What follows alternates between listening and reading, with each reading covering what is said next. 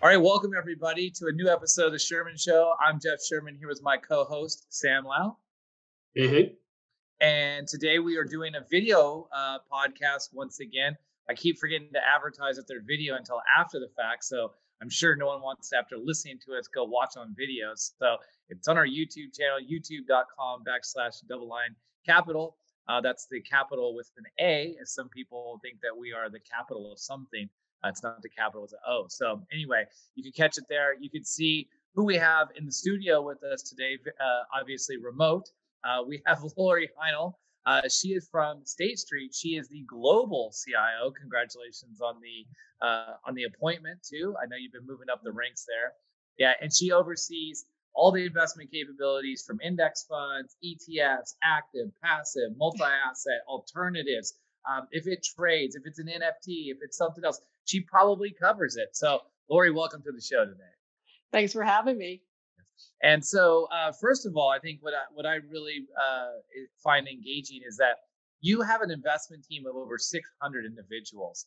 What do you do on a day-to-day basis when you have 600 people reporting into you and giving you all these great ideas? What's a typical day look like overseeing 600 different investment heads?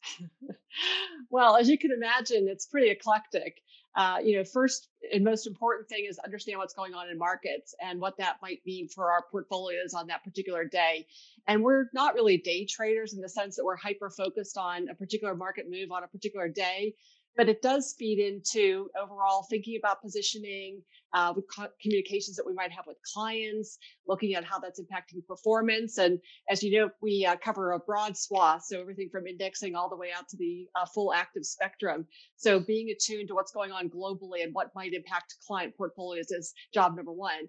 And then, as you can imagine, there's a lot of other activities, whether it be team management, building the right kind of culture at the organization, making sure that we're attracting, retaining, rewarding talent.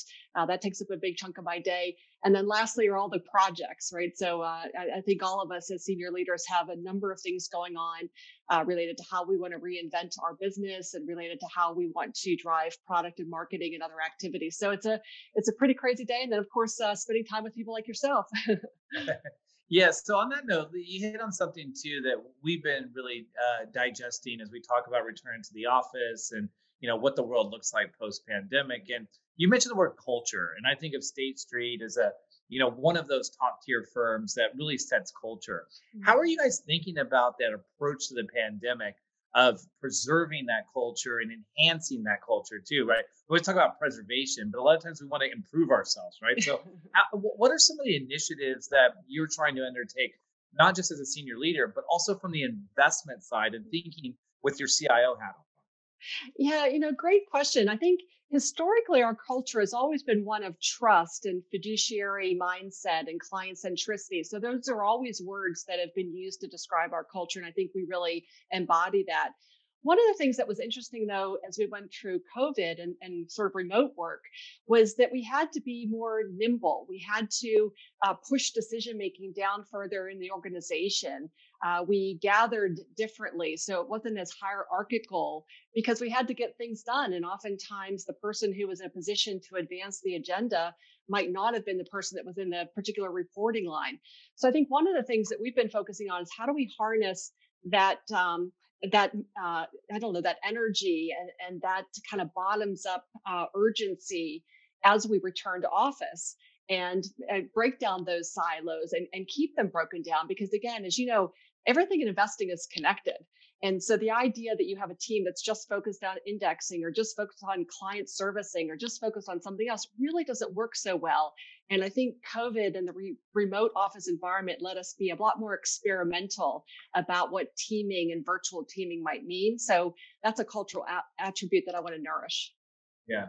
No, I definitely agree with that too. And just interaction too. It's a different level of interaction too, where you're not bothered by certain things that you get pulled off the desk for or something, or we still when the compliance office calls and my Teams is ringing, I know there's something important there. Yeah, that's always important. That's right? The call you take always, no matter where you are. Yeah, so it's compliance or Jeffrey Gunlock. I always take those two calls, right? But that being said, let's think about SSGA too and your evolution too. And you brought up a good point of like whether it's indexing, which some people will call passive, some people call it a different type of active. But what are you seeing on the forefront too? Because you were innovators in a lot of the ETF space and the like. What are you seeing as wholesale trends within the industry? And as a CIO, let's take from that perspective. How are you trying to capitalize on these things? Are you agnostic to vehicles? What are you thinking about when it comes to deploying the capital and these innovations that you've seen in the industry? Well, there's a lot to unpack there, but let me comment on a couple of things. I think, first of all, the indexing trend is going to continue, and we've seen it in spades over the last couple of years as we've moved from being much more equity centric to being much more fixed income centric and also global. So the idea of indexing as a capability is one that we're keen to continue to promote and do a great job at. So certainly that's a big part of the business. I think the other thing, though, is that we do believe that going forward, the returns available to investors are going to be somewhat muted. Now, we're likely going to have a nice bounce coming out of COVID in 2021, 2022 from a global backdrop standpoint rather, and so that likely will lead equities higher. But fixed income, anchored on very very paltry yields, means that a diversified portfolio is going to struggle to get out of the low to mid single digits from a return perspective. So how do you selectively weave in other kinds of active capabilities, whether they be true stock picking and bond picking, or whether they be tactical allocation processes, or maybe other things that are critically important. And then the other place that I would say we're spending a lot of time kind of thinking about things is on the risk side, because again, this is a really crazy market. We've lived through crazy markets before, but one of the things that I think we keep getting reminded of as investors is there are risks looming out there. You may not see them at the moment, but if you're not doing a lot of diagnostic and preparing yourself to weather various kinds of storms that might come from a variety of directions, then you're not staying ahead of the curve. So those are a couple of things that are definitely places that we're investing. Yeah, well, obviously, Lori, you're not buying stonks because stonks only go up. You're still on that old school stocks where they do go both directions. So that's right. Yeah. yeah. I don't know if that's considered an alternative asset class or not, but so Well, jokes pretty aside, soon stocks will be alternative asset classes if we're not careful, right? right? Well, Full I think circle. there was a research report a few years ago that said, right, that you buy stocks for income and bonds for capital appreciation, right? So you never know when things get a little inverted here.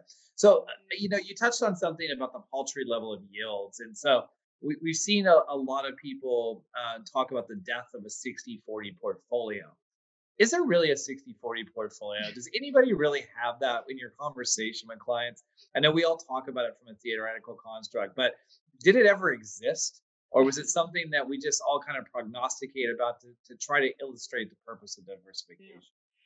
Well, the reality is if you look at the overall market portfolio, right, which is obviously not held by any particular investor, it looks a lot like 60-40. And by that, I mean just the market cap of all the major asset classes around the world. And I would say that a lot of our institutional segments, particularly if you think about, defined benefit plans or some of those segments, they look a lot like 60-40, at least from a benchmarking standpoint, as do target date funds, right? So the 60-40 from a standpoint of an aggregate capital allocation, or from the standpoint of a benchmark, if you will, I think is still alive and well. As a actual portfolio implementation, it's been dead a long time, right? So this idea that somehow a global ag and a global equity is really the right set of things to be invested in, I think that's been a concept that's gone out the window for probably decades now. And the question is the new thing all that different? So in some cases, it's actually not. I think one of the things that we're finding is that the endowment model is really not that different when you look at the beta drivers within that portfolio. Clearly illiquidity is an additional component of that kind of portfolio. But in terms of the correlation to major market indices, things like private equity are actually pretty correlated to equities. So I think the devil has been in the details of how you nuance exposure to various sub-asset classes versus actually throwing it out the window. But just a simple kind of set it and forget it, buy a basket of public traded stocks and buy a basket of bonds, that idea has been gone for a long time. So you bring up a good point on the endowment model. I think everyone had envy of David Swenson, back in the Yale, and he put out this nice book, and everybody chased that, and there was a lot of this stuff going into private markets and illiquidity. But let's talk more about one of your bigger channels, the retail channel. Mm. What you talked about the 60/40 has been somewhat dead, but from a retail component or end investor or an advisor perspective, Mhm. what does that portfolio look like today? And again, it doesn't have to be Yeah. specific, but Yeah. how is it different? How has it evolved? And how are you seeing people implement this, let's call it new wave thinking? Sure. And you may know that we, like many providers, have model portfolios, which we distribute to end investors.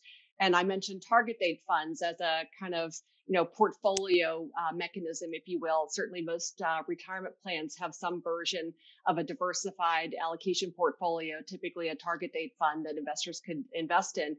I think there are a couple of big trends that we've seen. First is more granularity, right? So long gone are the days when those portfolios were primarily US large cap stocks, think Nifty 50, and sort of core bonds, treasury bonds, for example.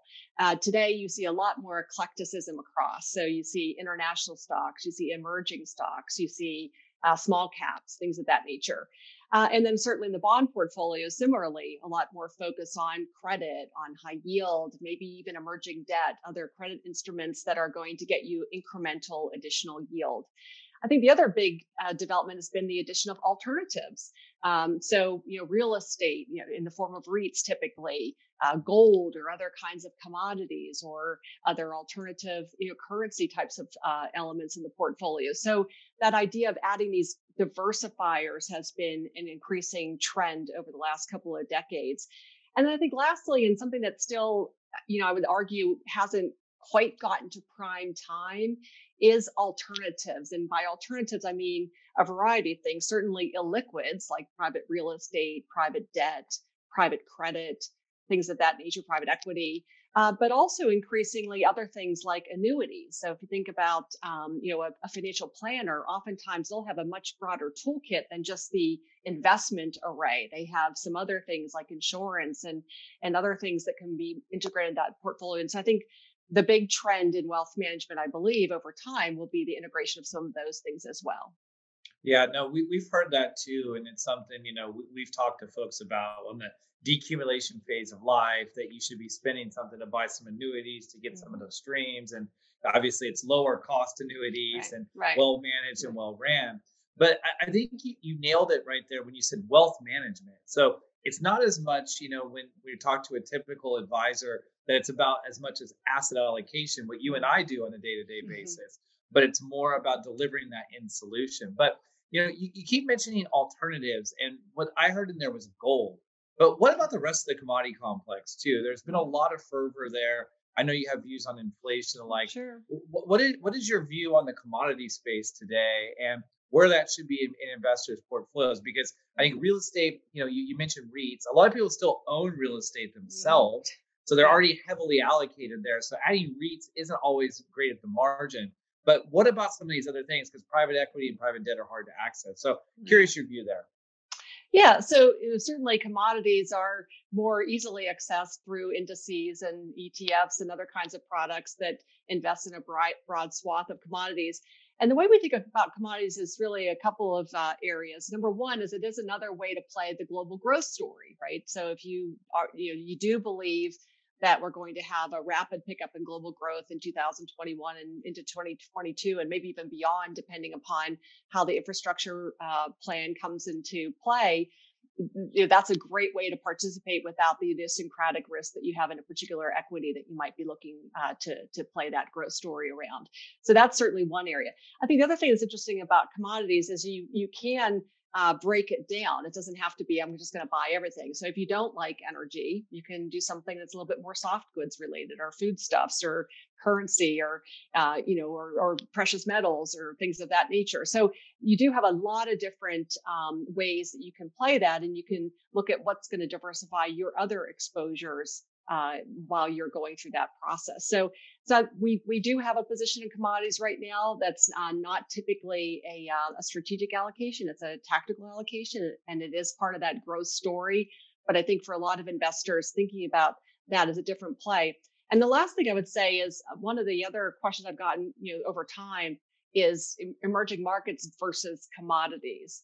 And, there again, not all emerging markets are created equal, but if part of the reason you're investing in emerging markets equities is because of the growth story, commodities is a different angle to play that as well.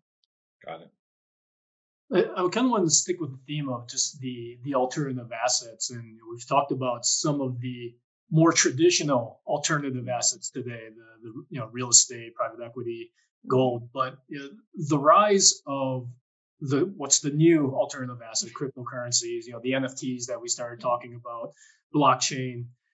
I just wanted to get your thoughts on of the future of cryptocurrencies or blockchains as, in particular, a financial asset. Do you think it has legs? Because interest has certainly been high, and crypto investment vehicles are also on the rise. I mean, is this a long, perhaps a longer fad, a 10-year fad in the making, or is it truly the future? Yeah.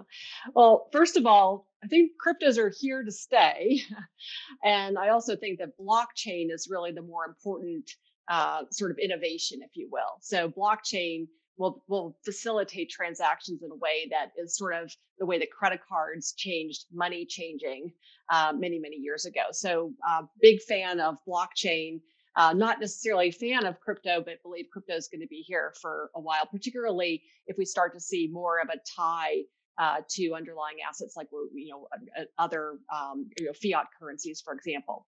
We recently did a piece, and we keep coming back to the same basic conclusion, which is that for institutional investors, or even for most retail investors who are focused on kind of long-term capital allocation and long-term growth of their asset pool, these are highly volatile instruments.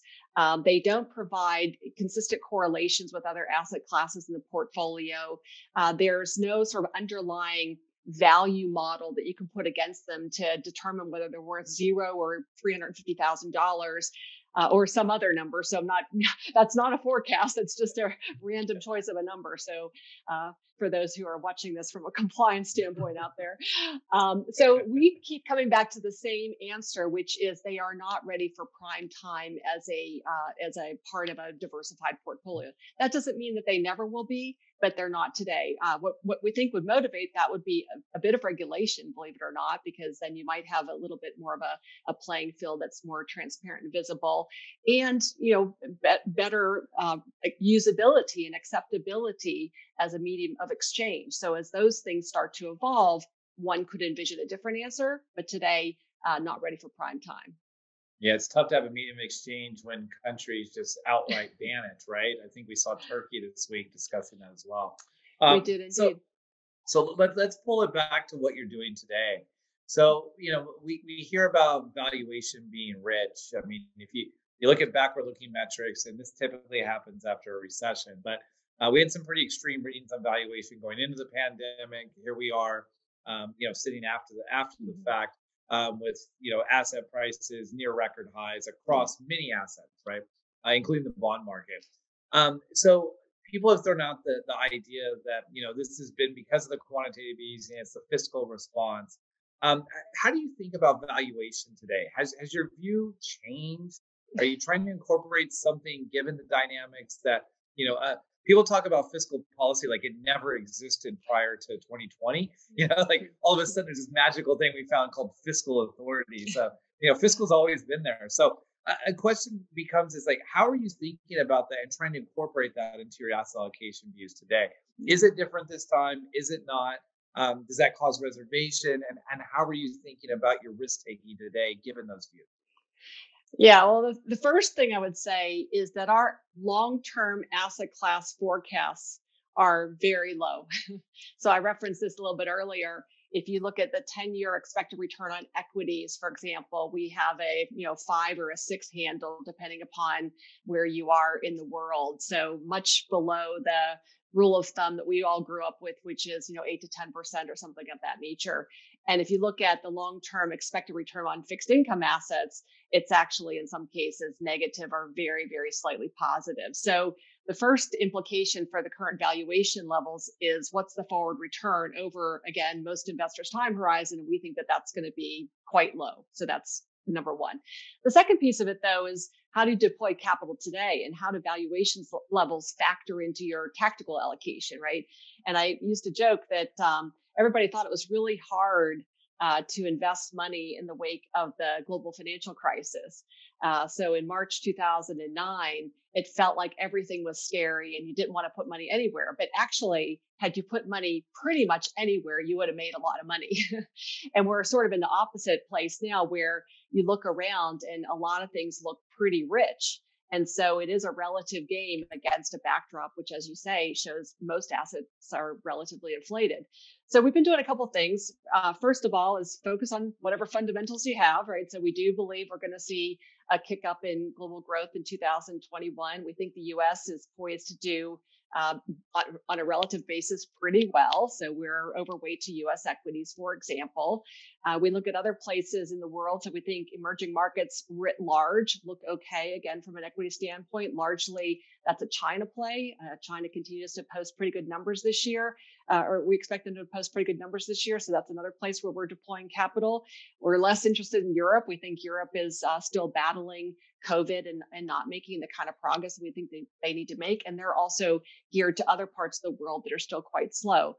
And then the last thing I would say is, if you look at, on the fixed income side, you've got policy support all over the place, right? So trying to find those pockets where there's, relative attractiveness. So we like credit in part because we've seen, reasonably low default rates. We've rotated recently out of high yield into more high grade because we think as treasuries back up a bit more, we think it's actually possible that credit could trade through treasuries at some point in time. That may not be a persistent thing, but it could happen, at least on a short-term basis. We've seen it before. Whereas high yield at current levels, we think looks pretty nosebleed. So it's all about trying to think through over some shorter term horizon, call it 6 months, where do we think we can get some relative extra juice out of the portfolio? Yeah, it seems like there's, along that lines of constructing the portfolio, there's been a lot of chatter around consumer price inflation. Inflationists are banging the drums again. That inflation's coming. It's probably going to last beyond the base effects, and it could run hot for a number of years. If we were to assume they're right, what are some of the ways that people can think about protecting their portfolio against the impact of inflation? Because we're starting out with very low bond yields. A lot of parts of the curve and across various sectors, we're seeing negative real yields after adjusting for inflation expectations. And then with the most recent print on CPI, it takes some of the realized inflation, turning it into negative real yields as well. But some of the other, even with equities, if we start to have hot inflation absent the accompanying growth with it, that could be problematic for that part of the portfolio as well. And you spoke about commodities earlier, and that's traditionally been known as a way to hedge against inflation. But how can people think about, or how should people think about their portfolio, I guess, given the inflation expectations? Well, the first thing I would say, just kind of picking up on a couple of threads that you laid out there, is a little bit of inflation is not a bad thing. Certainly not a bad thing for equities. So if you look historically at different inflation regimes, equities do really well in that modest inflationary kind of environment. It's only once inflation starts to get up over about 5% or so that you start to see equities really struggle. And that's kind of intuitive because against a backdrop of inflation, companies have a bit more pricing power. And so they are able to actually pass costs along to consumers and often use that as an opportunity. So equities can actually be a pretty good place to be if the inflation doesn't get completely out of hand. Bonds, on the other hand, against a backdrop where yield levels are so very, very low, there's just no room for error there. So, short on the curve, high in quality, and don't expect a lot, but hopefully you just don't lose a lot of money. And I would say in 2021, our big story for our investors has been how you navigate fixed income in 2021 is going to be the difference in how your overall portfolio performs, because we saw 2021 as being a very choppy market for fixed income investors. I think the other thing that you have to do is look a little bit under the hood, though, because a lot of what has buoyed equities have been a couple of major themes. One is the hyper growth, right? And we saw this earlier this year as interest rates started to back up in the US, that some of those high flying growth stocks started to get re-rated a bit because obviously they were at nosebleed valuation levels in some cases. But then you look at other parts of the market that have done well over the last several years are some of the fixed income alternative equities, right? So you think utilities, you think REITs, you think some of these other things that generate a lot of income, and investors sort of moving into those spaces. But here again, they're much more threatened if you start to see any kind of backup in rates, particularly if it's accompanied by more systemic inflationary pressure. So we think there are lots of things you can do within a portfolio, but equities remain a good place to be. As you say, commodities, sort of a diversified basket of real assets can be a good place to be. But then also look under the surface, because some parts of the market will be more impacted by that inflationary pressure than others. Yeah, so I got two things on that. First of all, you talked about managing the fixed income, and that's going to be important for the overall asset allocation this year. And so you were talking about being short on the curve, high quality. To me, that sounds like a good place to be. It's worked very well. Kudos to your team for getting that right. We agree with a lot of that. However, when I think about the reason people own bonds is to help offset some of the risk in their equity portfolio. So if you're running shorter duration, higher credit quality, the higher credit quality is not going to melt down, but is it there to give you that kick to offset some drawdown? So how are you thinking about risk management given that view? Yeah, no, that's a great point. And there again, I think we've taken a much more diversified approach to risk management in the portfolio than maybe conventionally. So we tend to still keep a small allocation to long duration treasuries because that's got the most kick, if you will, if our core thesis about growth goes off the rails and we start to see pressures the other direction. We have used things like gold, for example, in the past as a diversifier. That's a nice diversifier in both deflationary as well as hyperinflationary environments. We've recently pared back that position because we don't think that this is an environment where we need that kind of protection. In some cases, we've rotated into other parts of the fixed income markets where there, again, the risk reward trade-off looked good and the correlation was somewhat negative to equity markets. So we tend to think about diversifying against that kind of market sell-off in a more eclectic way than we would have when bond yields had a lot further to drop. I mean, you'll get some kick if stock markets fall off, but you're just not with bonds at a 1 or a 2% kind of level, you just can't get the kind of juice out of it that you would have gotten when bonds were at 5 or 6%. No, completely fair, and I agree with the long bond concept. At least at these levels, it's starting to look a little more interesting, right? Yeah. At least there is that potential. You could argue a 1% long bond. You got one last move, and like if you can nail it. So as you think about that too, in trying to be more tactical, what's a tactical part of the market that you don't hear a lot of others talking about that you're very excited about?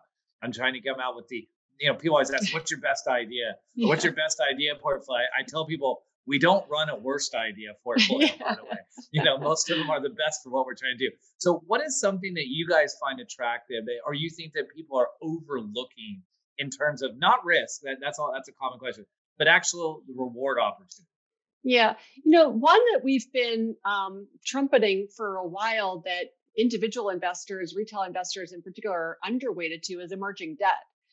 Right. So you'd say, well, emerging markets again. And one of the backdrops there is that, the emerging markets of today, while they certainly have stresses and there are definitely cases, you look at Russia, you look at Brazil, there are places to kind of run away for. In the aggregate, they're in much better shape than they were, a few short years ago.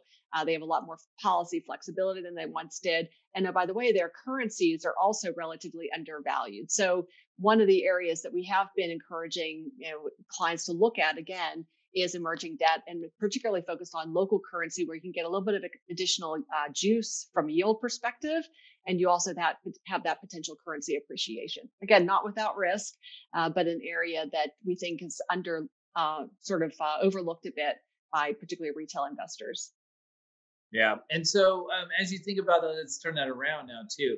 What's one risk that you think investors are somewhat ignoring today or at least not paying enough attention to? Obviously, you guys are thinking about it, but what is something that you're seeing? Is there excess risk taking? Is it margin? Like, what type of things are you thinking about? Are you observing out there?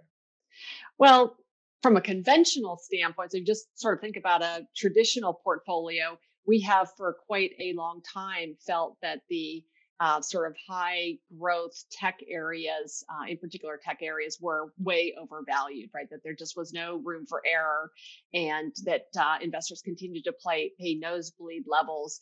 And our core thesis there was one of a couple things would happen. Either they would just run out of steam and collapse back to earth, which, wouldn't be a good outcome, or other parts of the market would start to, find their footing and benefit more from, a broad economic recovery. And so they would close the gap, in which case those stocks would underperform. So in broad measure, that's been an area.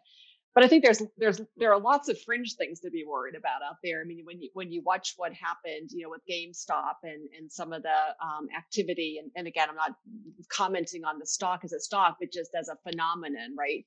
When you start to see the way that retail money can move markets to that degree, that starts to get a little bit troublesome, because you wonder, do investors who are participating in those kinds of activities, do they understand the riskiness attached to the kinds of positions they're taking on? When you look at, some of the SPAC phenomenon, here are, entities that are being invested in before you even know what you're actually buying. So you have to sort of say to yourself, would I do that under normal circumstances?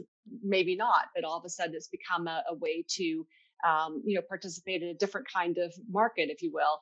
And I think the NFTs, or the non-fungible tokens, are kind of an interesting one, because I'm sort of drawn to the idea that if I could have the only copy of a live performance by one of my favorite musicians, Elton John, like that would be really cool. And I might pay a fair amount of money for that, but I hardly think about that as an investment.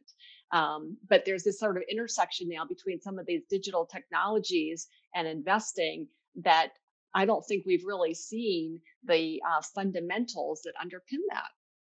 Right. No, I mean, I think that's a good point too, is that maybe it is more of the intersection of hobbies. You're seeing this with now the resurgence of trading cards, right? That, things we did in our youth, they're having resurgence again. And so potentially there is Beanie Babies. That's my favorite one. I remember my kids had a platypus that was worth $750.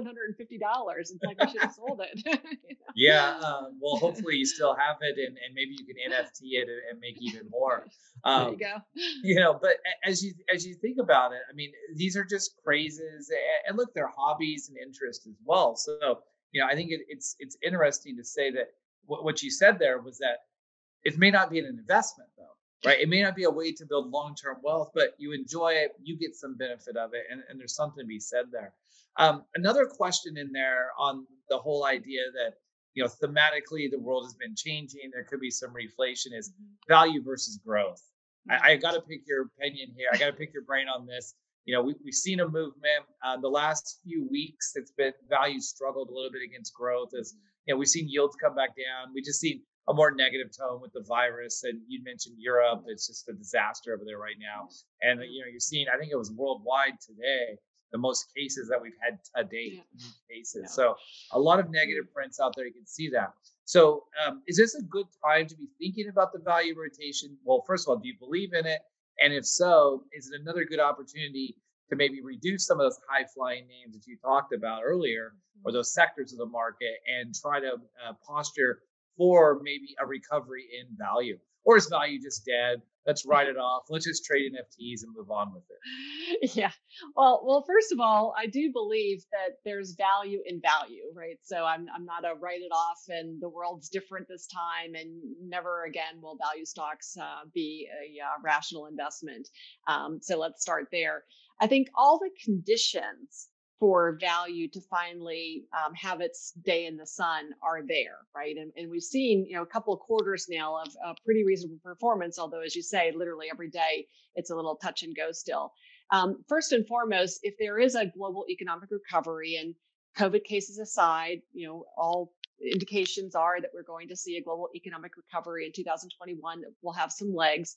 That is a very good backdrop for many of the sectors that we classically call value. So that should be a bit of a rotation from the high growth in an environment where growth was very, very dear to an environment where there are more parts of the market like materials and others that can participate. The other thing is that one of the things that's been a huge headwind for value has been this persistent race to the bottom in rates, right? So if you actually think about investing against a falling rate environment, it is very difficult for value investors to, for the value factor to do well.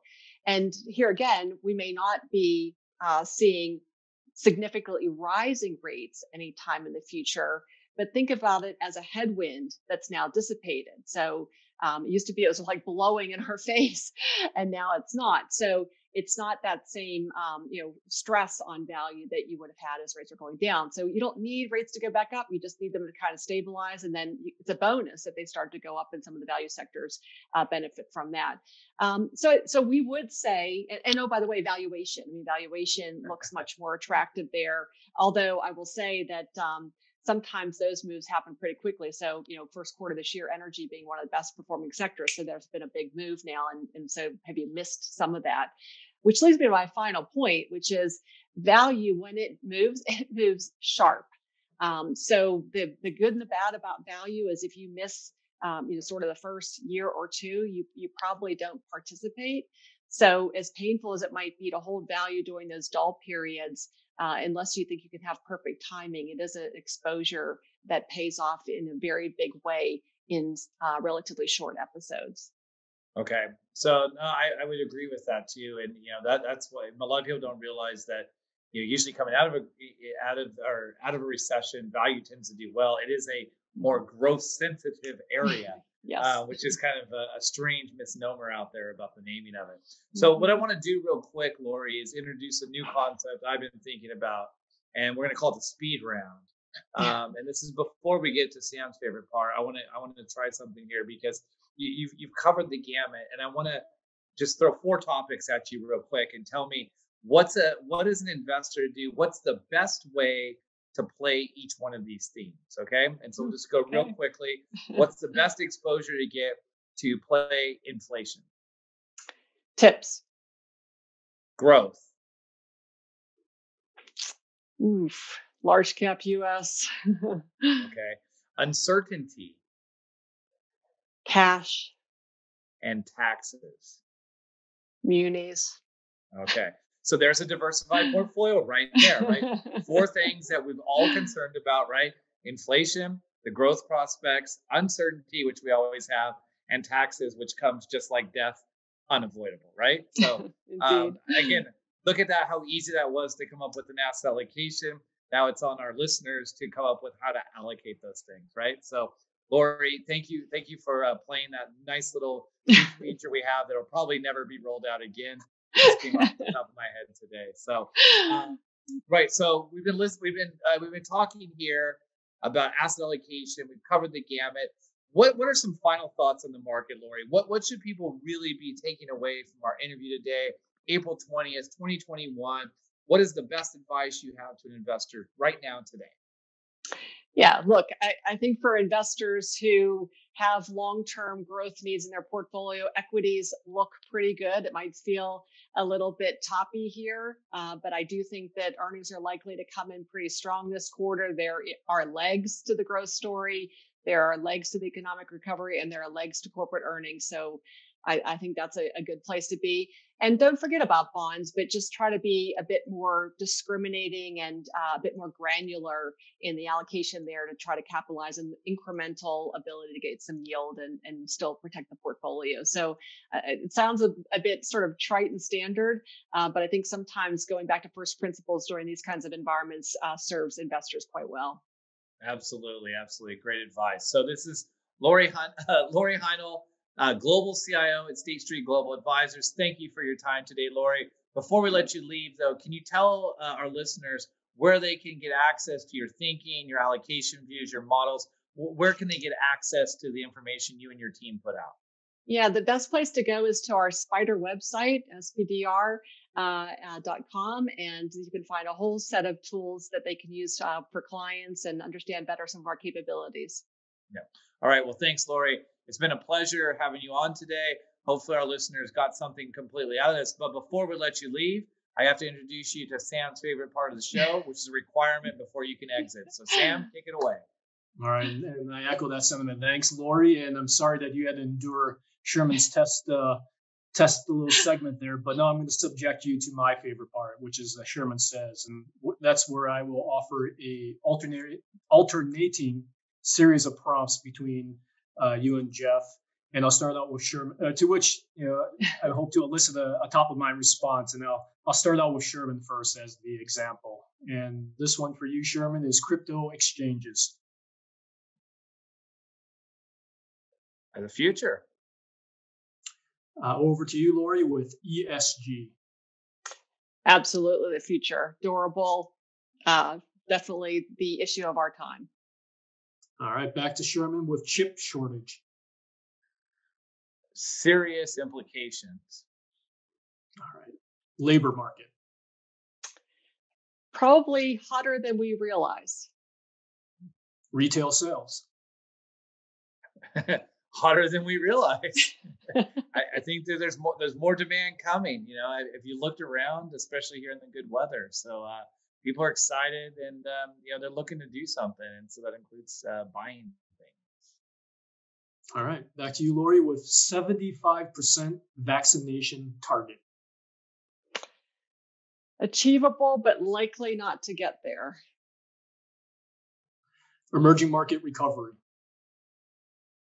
Achievable, we'll get there, will take longer. So, or you'll see I like to play off the other person's responses. Perfect. Yes, right back at you. It'll be slower, and it's going to be a have and have not, unfortunately. And so, hopefully, we can get this rolled out by next year and get them vaccinated as well in a meaningful manner. All right, back to you, Lori, with gold. Not right now, except for jewelry. It's always nice, right? There's always a holiday around the corner, Lori. Keep those retail sales popping. Yeah. All right. Last one for each of you here. With the one for Sherman is 10-year yield. Consolidating for the next leg up in yield. So good time to heed Lori's advice on managing duration and make sure you know what you own. All right. And the final one for today is Fed taper. Not this year, not next year, probably 23. All right. I like that. Okay. So this is rocking and rolling. In Fed we trust. So thanks, Lori. We really appreciate the time. Again, Lori is the global CIO at State Street Global Advisors. She's been very generous with her time today. Thank you all for listening. As I mentioned at the onset, you can catch us on the YouTube channel, youtube.com/DoubleLine Capital. We can get us where the podcasts are served out there. Sam's telling me now there's like a Google podcast, there's a SoundCloud. We know most of you get it from iTunes. There's always the good old tried and true DoubleLine website. So we'll get it out there. Also, I want to give a shout out to Sam, who's now doing another podcast with Jeff Mayberry, the Monday Morning Minutes that was released before the bell every Monday. I think except this one, as we updated our website, it didn't get out till a half an hour after the bell. I won't blame Sam and Jeff for that, but it's a great little market recap. They definitely go through a lot of economic data, less cult of personality. So definitely more for the nerdy, wonky types. This one's already pretty nerdy enough, but if you're looking for it, that's great. And then also check Channel 11, news show hosted by Ken Shinoda. We're putting out pretty good content there every single month. You usually have once a month, there's a guest on there. The last one was probably his worst one he's had because the guest was me. So unfortunately, if you want to hear, if you're subjected to that, you can go listen to more of it there. But we appreciate you listening, Lori. Again, thanks for your time today. It was a great conversation. Look forward to seeing you in person in the near future. Indeed. Thank you. Bye for now.